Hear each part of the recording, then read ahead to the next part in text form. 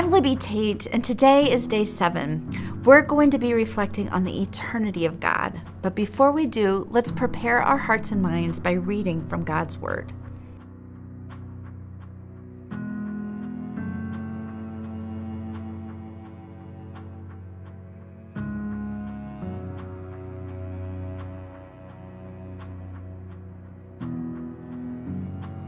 As human beings, we understand life and sequence through the idea of time. Things happen one after another, and it helps us keep track of life in a succession of events.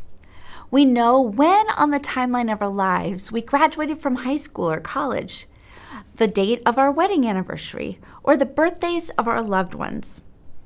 And we look ahead on the timeline to things that are coming in front of us. When will this pandemic be over? And when will winter finally end and spring arrive? I don't know about you, but I am really ready for all of those things to happen. As human beings, we journey through our lives on the timeline of beginnings and endings. But for God, there's no beginning or ending. He is eternal, and time doesn't even exist for him. Amazingly, someday, those of us who have put our faith in Jesus Christ will also join God in that eternity. He shares his eternity with us. And how hopeful to know we are promised that we will enter into an eternity of joy and not suffering, of perfect togetherness with our great eternal God and not in the agony of separation. To think about eternity, it might be helpful to look at a circle. A circle goes around and around without any beginning or end. It just exists in perfect continuity. Our God exists in perfect continuity. He was there at the beginning, and he will continue being forevermore. There's no stopping point. As we think about this eternal circle, the qualities of God are the essences going round and round: love and joy, justice and mercy, beauty and strength. That's what this circle is made of, and that's what he, through Jesus, invites us to be a part of. The concept of God's everlastingness, his eternalness, gives meaning to any Christian understanding of God. Everything we know about God retains its significance in the understanding that God is eternal. He is eternal, and he never changes.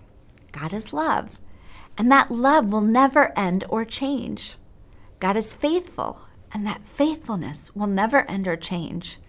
God is just, and we rest completely assured that his justice will never end or change. We stand strong forever on the rock of our salvation.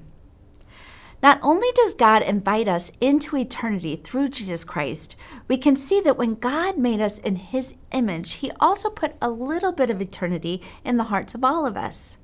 If we really think about it, all human beings actually long to be immortal.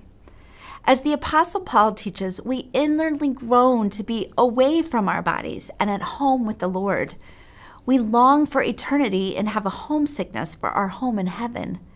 And when God ordains, those of us who put our faith in Christ will one day be reunited with Christ in the fulfillment of eternity.